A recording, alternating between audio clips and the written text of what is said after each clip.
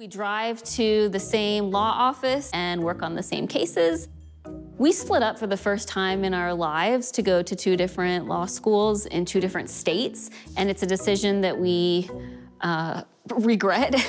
And then how about pants? What do you want to wear for pants? Let's take a look. Me without Brianna is not perfectly me. Okay, now where's the other pair?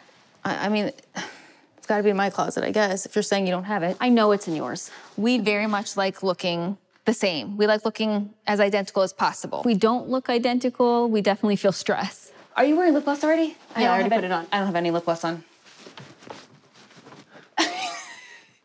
There, now we're even. I feel like our braids are not the same length. Is that has it been like that the entire time?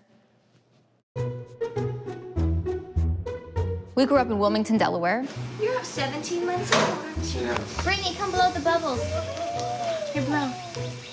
We were just happy when we had each other. We love being in this closet. We could stay here forever.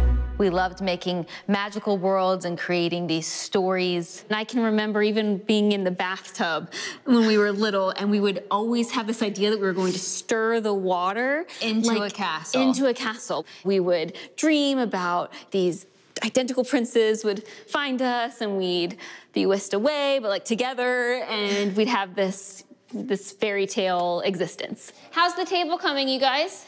Good. I'm learning about table etiquette. It's going well. Okay, good. And we did it.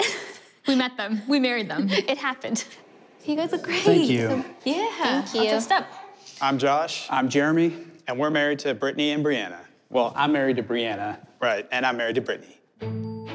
Josh and Jeremy are identical twins like us.